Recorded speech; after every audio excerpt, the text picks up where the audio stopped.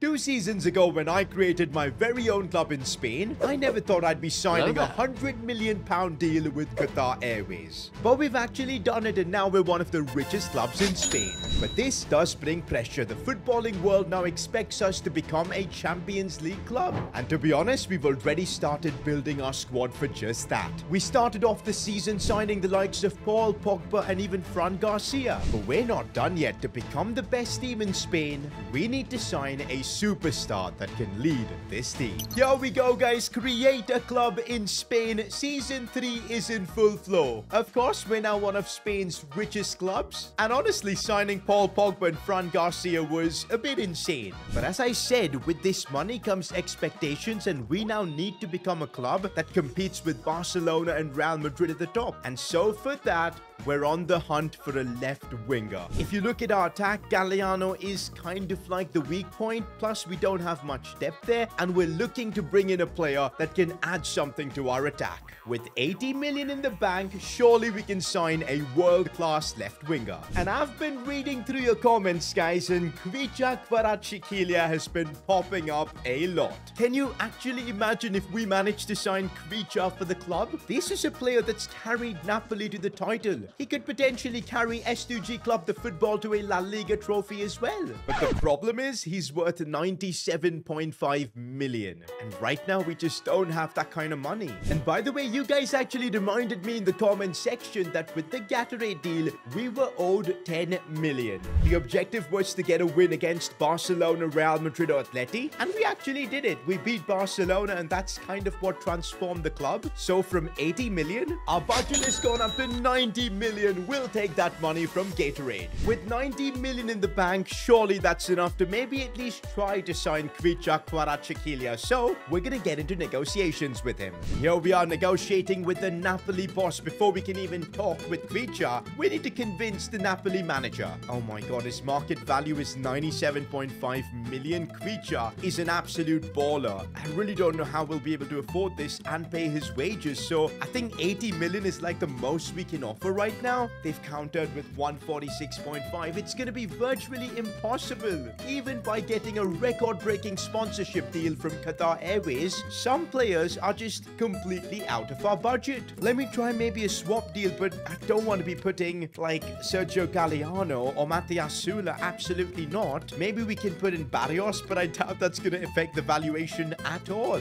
Unfortunately, guys, I feel like Kvicha at this point of time, just impossible. We're not going to be able to sign him. Well, we've just wasted the Napoli manager's time. The problem is, guys, we're literally on transfer deadline day, and a day later we've got a massive game against Real Madrid. Before that game against Real Madrid, I really want to sign that left winger and bolster the team. Do you know what? I think I need your guys' help for the left winger signing. I'm gonna read through your comments and see if there are some good options. Jadon Sancho could be a good talent to bring into the team, not too expensive, and you could help him even revive his career. Well, you guys are forgetting that we're 2 years in a career mode, and Jadon Sancho has really developed well. He's 86 rated, and I just don't think we'll have enough money to afford him. Looking at some more suggestions, and I'm seeing a lot of Xavi Simons in the comments. Feel like Xavi Simons will be the perfect option for the winger position. Tons of potential. He's shining right now, so you should get him while he's not expensive. Ooh, Xavi Simons actually is definitely affordable. I like the idea of this. Xavi Simons. Oh my. Ooh, we can definitely convert him to a left winger, but he's more like a cam. That's my biggest worry. But I'm looking at his stats, and the pace is there. 94 sprint speed, 91 acceleration. I've never used him in career mode before, at least.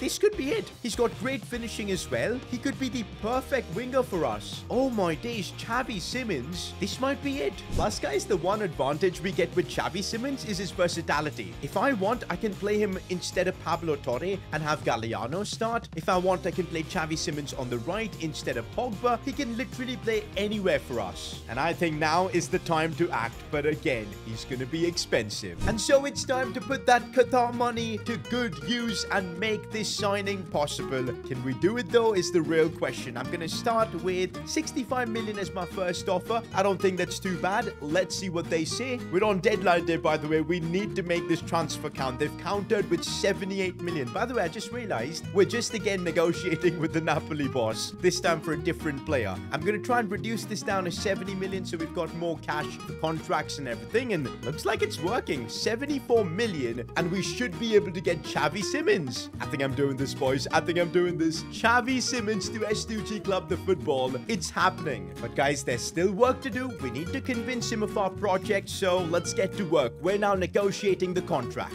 Crucial squad role, absolutely perfect. Remember, we've got to put a release clause on him because we're in La Liga, and what a silly rule. Let's try and keep the release clause something insane, like 140 million or something. Like, come on. And it's actually worked. Maybe I should have put it a bit higher, something like 200 million. I hope it doesn't affect us badly and Barcelona or someone don't sign him. But anyways, seems like the contract is very reasonable. I think I'm accepting it. There you go. We've just signed Xavi Simons. Guys, I literally just signed Xavi Simons, and why is he standing there? And it's Paul Pogba doing his medical and everything? I don't get this. Like, what is this? Why is Pogba being revealed? We literally just signed Xavi Simons. By the way, Pogba is also our player already, but I don't get this. It's almost as if for some reason the club forgot to give Xavi Simons his presentation. But hey, I guess it's fine because we've actually signed him, and there you go. He's being unveiled, at least over here. It kind of hurts me to put Galliano on the bench, but you just know Galliano is still going to get opportunities to play. Xavi Simons is now going to be our left winger, and got a lot of expectations from him.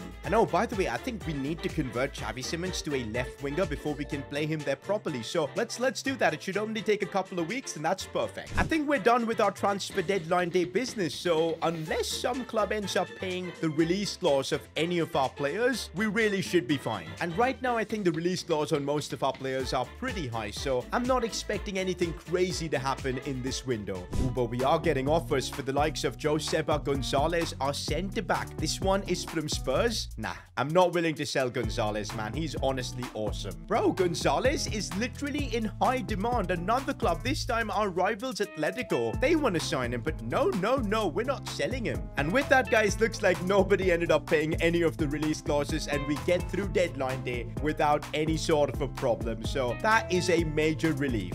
With that, guys, this is our squad, and the squad we're going to have until January at least. Actually, with the money we've got left, probably for the entire season. But with this team, we now need to put up a fight in La Liga. No excuses. We've got quality players in almost every position. I don't know if we can fight for the title, but what I do know is that we need to be amongst the big boys. And that starts by showing what we're all about against Real Madrid. This is a massive game for us. We've never beaten Real Madrid before. And by the way, we've got Xavi Simons making his debut. Oh, there he is, boys. Xavi Simons warming up for Madrid. Let's go. I cannot wait to see what he's all about. By the way, I read your comments and I hear you. I see a lot of people telling me that we're going a bit too fast with this series. That, you know what, we've given ourselves too much money for Season 3. The truth is, guys, in less than a couple of months, we've got FC 24 coming out. The new FIFA, basically. And I really don't want to be in a position where we've left this career mode unfinished. So that's why we're just speeding things up a bit to keep the series fun, as well as give it a great ending before FC 24 and the madness begins. So yeah, just being honest with you guys, because I do read all your comments. Like, honestly, I do. But for now, boys, it's time to focus on this Madrid game. We've got all that money from Qatar. We've invested it into the team. We now need to see the results to see if we can beat one of the best teams in La Liga. By the way, this game's going to be a big test for Sergio Ramos, playing against his former club, the club where he became a legend. But that was really bad from Ramos. He couldn't hold off Vinicius. One thing's for sure, sooner rather than later this season, Sergio Ramos is going to need to get replaced from the team because he's getting old, man, and he's on the verge of, you know, eventually retiring. So I don't know how long he can keep this high level up. Right now, though, Paul Pogba looking for Xavi Simons, and we need to give him a better kit number. But right now, he's on the attack. Oh, that's good defending from Madrid. This is a big test for Sergio Ramos, one that he's completely failed. Don't like this. We do get the ball away, though. Oh, this is bad. This is bad. Nope. Sergio Ramos, that's more like it. I'm telling you, he's still got it. He makes a few mistakes here and there, but his level is still pretty high, and I'm hoping he can keep this up. Right now, Xavi Simons looking for Fran Garcia, and I think, just about offside. Xavi Simons getting in behind. That's more like it. Can he actually score against Real Madrid? Xavi Simons, no, the finish was lacking. Oh, he still gets the ball, but then Guardiola with the tackle. But I'll tell you this, Xavi Simons is looking like the real deal. Oh no, Rodrigo with the chance and a big save from Mendes. Let's go. Go on, Xavi. That was a lovely touch. Xavi Simons chipping the ball in. Matthias Süle, no. Marcos Rey. The pressure is definitely on Marcos Rey as well, because last episode, you guys saw what the world's tallest player did. Gabriel Figueroa was insane, and if Marcos Rey can't perform, he's going to get kicked out of this team, and Gabriel is going to replace him. So I'm hoping against Madrid here, he might be able to score, but right now it's looking like Madrid will be on the attack. Easy. Sergio Ramos with another insane tackle. I'm telling you, man, Ramos is playing out of his skin. Halftime, and once again, I'm thinking Marcos Rey, for some reason, it's just not clicking. Like, it's not been his night once again. I think I need to bring on Gabriel Figueroa, because he's been scoring when never given the chance, and maybe alongside Xavi Simons, he'll be able to do more damage. Xavi Simons looking for Fran Garcia. Coming back for Gabriel Figueroa. No way. He always scores. The tallest man in the world. Well, not really, but in the game at least, has just scored against Real Madrid. Gabriel Figueroa, every time he plays, he does a madness. I don't know what's about him, but let's go. We're leading against Real Madrid. And by the way, Fran Garcia did so well here. What a finish from Gabriel. Real Madrid are definitely not going to give up here. It's Fede Valverde looking inside, and they easily get back in this game. That's frustrating defending from us. Sergio Ramos once again. I just can't believe the level Ramos has put up with. Yes, he makes a few mistakes here and there, but honestly, I'm still, like, I find it crazy. Look at this. He just clears everything. Xavi Simons, and here's Pogba. Pogba looking for the ball for Gabriel Figueroa. This man, that's one thing he's not good at, which is just controlling the ball. Like, anything footballing related, dribbling and all, that's where Gabriel Figueroa completely just becomes a fraud. And that's full time, guys. The fact that against Real Madrid, we held them to a draw, and honestly, certain points of the game, I thought we were better. This season, it could be a real good one. Honestly, though, it's this man that scored the goal for us that has just got me, like, mind blown. Gabriel Figueroa, I don't get how he's been this good and this effective in front of goal. Oh, by the way, here's a fun fact. Gabriel Figueroa played for the S2G Club the Football's basketball team. I had no idea we had one. He was a prospect for the NBA, but decided to follow his dream in becoming a professional footballer instead. Good decision. Bro's a giant. Yep, literally. Bro just loves playing with balls, I guess. That is sus. This kid has so much potential. Finally, the Youth Academy has come through in this series. Can't wait to see him play more. Well, yeah, that's for sure. He's now 18 years old, and I think he might have actually grown in height. No way. He's literally now 6'9". The world's tallest football player is gotten even taller. Is this some sort of a joke? Anyways, boys, take a look at this on Twitter about our new kits. Well, our kits are awesome, and I saw a lot of you guys call that this season's kits are the best ones we've ever had. Imagine we sold S2G Club the Football figurines with the kits. Bro, that would be so freaking awesome. It's now time to get stuck into some La Liga games, build some form, and push further up. We're 9th in the league right now. That is not where we want to be. But we've got big decisions to make. Do I bench Marcos Rey? Do I play Gabriel Figueroa? There are a lot of games. I'm sure both of them are going to get a lot of game time. And here we go. We're playing Real Zaragoza. This is a game we have to win. Go on, Matthias Süle. It's a proper chance for him here. Still Süle. Going all the way, has to score, and of course, our very own version of Messi does not miss chances like that. With Gabriel Figueroa in the box, every corner is literally an opportunity, and I'm telling you, he is insane. The world's tallest player, who's getting even taller, scores a lovely header for us. Long ball for Gabriel Figueroa, heads it down with ease. Now it's Paul Pogba here with the chance, looking to put it back in for Gabriel Figueroa, and the header, he almost scored that. Now we're seeing a bit of action from Xavi Simons. He's going to play the simple pass for Süle. Süle takes it one side, goes for goal. Matthias Süle does not miss, and that should be it for this one. We're looking unstoppable with all the new players linking up. And oh, this is perfect timing. We can now convert Xavi Simons to a left winger, and he actually went up in his overall. And up next, we play Real Betis. We've literally got another set piece, and could Gabriel Figueroa actually do it again? This time he couldn't win the header, but we might still be able to put the ball into his path for him to score. Instead, it goes for Pogba. Nah, cleared away this time. This is not what we need. We've conceded a silly penalty, but can we make the save? No, it's a Panenka. That's frustrating. Set piece opportunity again, and our best way of scoring is by getting it to Gabriel Figueroa. We couldn't even get the ball to him. Frustrating, but we might still have a chance here. Here's Gabriel, but he cannot dribble to save his life. We're going to play it wide for Nils Alonso's come on. Pogba, Matthias Süle, Xavi Simons. and we just got completely crowded off. But we've got a penalty. Honestly, guys, who is our best penalty taker? I don't think it's Sula. It is Paul Pogba, and I think we need to take this one with him. I need a guaranteed goal here. Oh, Pogba's run-up is just really silly. Where do I go? I'm going right. I'm going right. Let's go, Pogba. Put this in. The silly run-up, but it's fine. We get the goal. We're back in this game. Is that Pogba's first goal for us? I think it is. No way, guys. We concede another penalty. Where do we go this time? He's gone twice down the middle and completely bamboozled me. We're actually going to take an L here. And we literally lose the Real Betis. That is so frustrating. Everything was going so well. Thankfully, we do pick up wins against Athletic Bilbao, but it's again an inconsistent result as we draw against Almeria. Even with all that money coming in, we're still inconsistent. We're definitely a top half La Liga club, but to break into that top 4, we're gonna have to do more on the pitch. And honestly, one thing I'm realizing is that Gabriel Figueroa is the kind of player that's made for certain games, and in other games where we just get crowded off, we don't get to put in the crosses, he's just unable to do anything. I still feel our best bet is to get the best out of Marcos Rey, so I'm hoping in this next game, Rey can show what he's all about. We're heading into our next game against Getafe with Marcos Rey starting this one. He needs to get back to scoring because Gabriel Figueroa is coming for his spot. Pogba.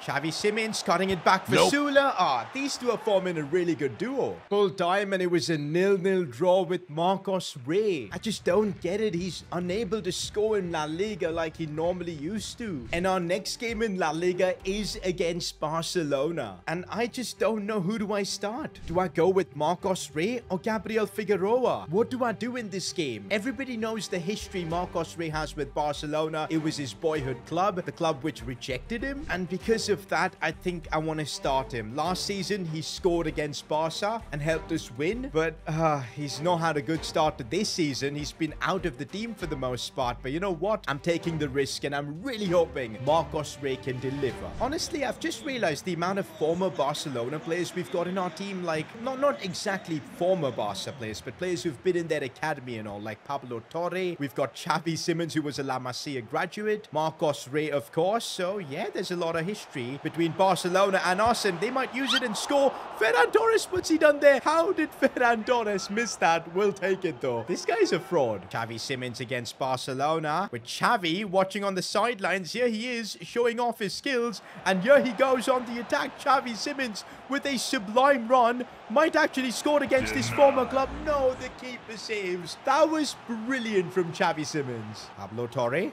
And I see Sergio Ramos in the box. He almost went for it. We might still have a chance. No, we don't. Ferran Torres coming through, but what a challenge from Josepa Gonzalez. Exactly why we didn't sell him. Oh, this is bad. Lautaro Martinez with a chance. Josepa Gonzalez putting his body on the line, and so is Mendes. We somehow survived that. Yes, Marcos Rey on the ball. So far has not really set the game alight, and I'm hoping soon he will be able to do exactly that. Right now, though, Xavi Simons is really having a wonderful game as he gets through player after player. Goes for goal off the crossbar. No, that is so unlucky. Xavi Simons deserves to score. No.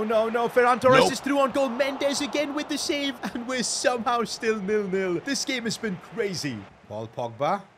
Looking to find space to maybe shoot, because we know what he can do if he gets a chance to shoot. Almost scored there. Paul Pogba driving the ball forward, looking for options. And the best one is definitely Xavi Simons. Here he goes once again. Finding Marcos Rey with a lovely ball, but Rey couldn't do much. We still have the ball with Pogba. Looking inside for Pablo Torre against his former club. We've scored against Barcelona. Pablo Torre shows a bit of respect. 1-0 against Barca. This is unreal. What a ball that is for Fran Garcia. Controls it well. Back for Paul Pogba. Looking now for Marcos Rey, who's found a bit of space. Goes for goal himself. Ter Stegen with the save. No. Chance for Rafinha. Sergio Ramos almost took out my own player there, but we somehow survived. No.